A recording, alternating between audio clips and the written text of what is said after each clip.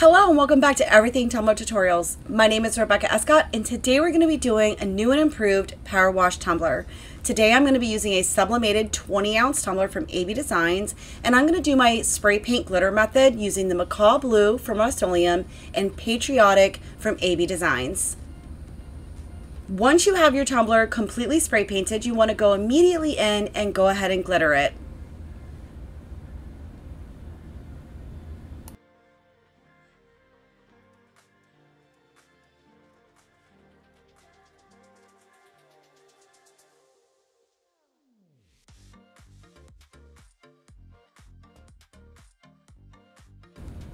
Once your tumbler is completely glittered, you're going to want this to dry for at least 15 to 20 minutes before using the clear from Rustoleum to seal it.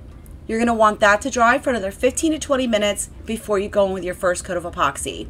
I do a first coat of epoxy over this tumbler using Fast Set from Counterculture DIY, but I do this off camera. Now that we're about 3 hours in, this tumbler is now ready for its decal. I will be using a super cute decal that has a white backing from AB Designs. This particular decal, because it has a white backing, is similar to a clear cast, except with it having a white backing, it can go on any color spray painted tumbler and or glitter tumbler. Once we have this centered on the tumbler where we want it, we want to make sure that we start from the center and work our way out. This will help prevent any wrinkles and or air pockets. The blessing of these decals, whether they're clear or with a white backing, is they do not need to be sealed. Once you are happy with your placement of your decal, you're now ready to take this right outside, and you're going to want to spritz this with the PowerWash first and immediately following with the spray paint of your choice. I really wanted to show you guys an updated version of this Dawn PowerWash method, but unfortunately I could not take my equipment outside as I was trying to fight the on and off rain. But you will soon see the outcome of the PowerWash spray paint method. Here's now what our tumbler looks like after the PowerWash method, and as you'll notice, I'm already into the second coat of epoxy.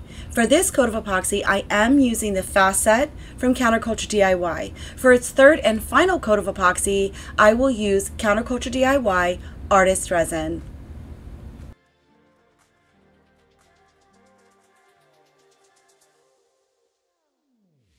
As with any coats of epoxy, make sure you use your heat torch to pop any bubbles that you may or may not be able to see.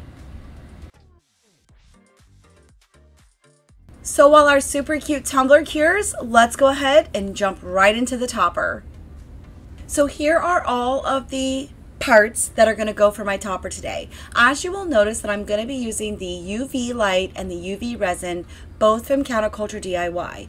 I also have approximately 100 little duckies that I purchased from Amazon, and these super cute, already rainbow-like bubbles that are actually beads that I found on Amazon with a little bit of research, as I really wanted to make the topper as light as possible. So here I've already done the magnets with my coaster, as well as linked those magnets to the lid. I have shown this in other previous tutorials, so I'll be more than happy to link those down in the description for you below.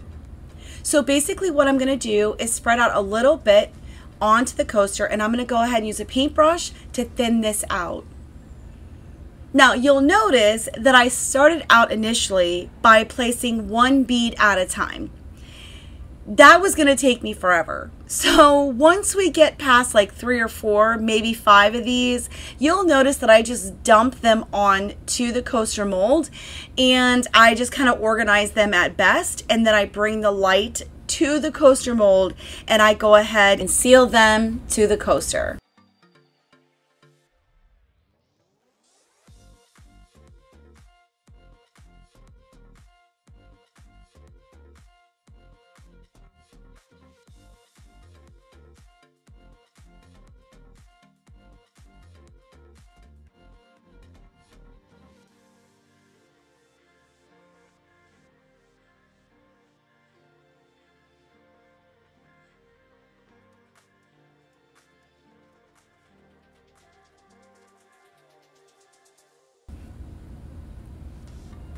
So at this point, you can really decide just how big or how small you really want your topper to build up. And I think that that is truly a personal preference. A lot of people do not like their toppers to be super high. Well, I like to be a tad bit extra. So I like to build my toppers up as much as I possibly can. You will also notice each time that I put this from underneath the light, after I've built up, I always turn this upside down just to allow things to drop off if they're going to drop off, and then I know where to kind of keep going. I know it looks like I'm drizzling a lot, but I'm really not. And honestly, I'm just putting another coating on here just to kind of seal what's there and add to it. Because again, I like to build mine up pretty high.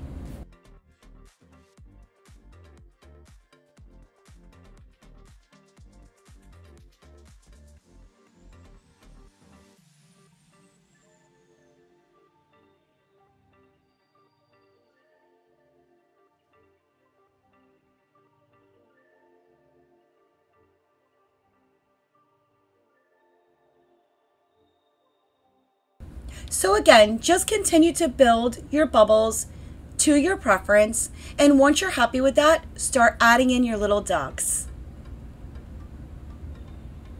Once I had all 3 of my little duckies into place, I think I let this sit probably 5 minutes repeatedly underneath the UV lamp just to make sure everything was going to be nice and secure.